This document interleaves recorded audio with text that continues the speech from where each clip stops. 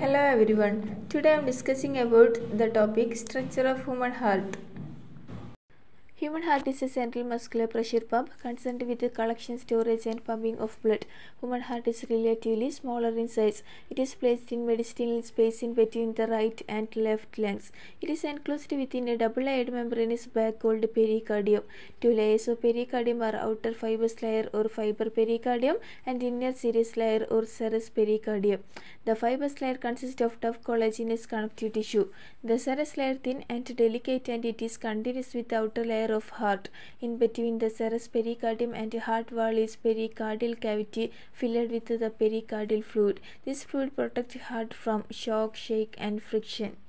Human heart is a tetralocular or four-chambered organ with two upper and two lower chambers. Its upper chamber called auricles and lower ones are called ventricles. Sinus venosus found in lower vertebrates like fishes, amphibians and reptiles has become completely fused with the right auricle.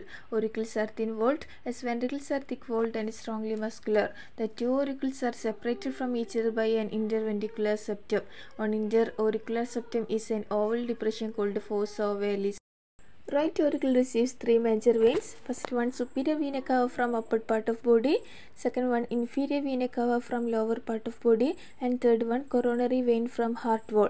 Each auricle communicates with the ventricle of its side through an auriculoventricular aperture coated by an auriculoventricular valve.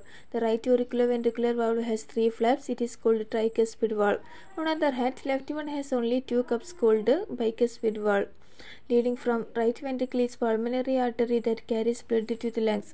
Left ventricle is the aorta, whose branches supply blood to different parts of body. At the opening of aorta and pulmonary artery is a set of three semilunar valves each. Heart wall is formed of three layers: outer epicardium, middle myocardium, and inner endocardium. Epicardium is thin and transparent connective tissue covering. Myocardium is layer of cardiac muscles. It is responsible for contraction of heart. Endocardium is thin and transparent endothelial lining.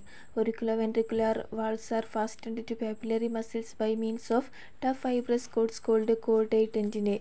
These cords hold the valves in position and prevent their backward bending or flexion during ventricular contraction.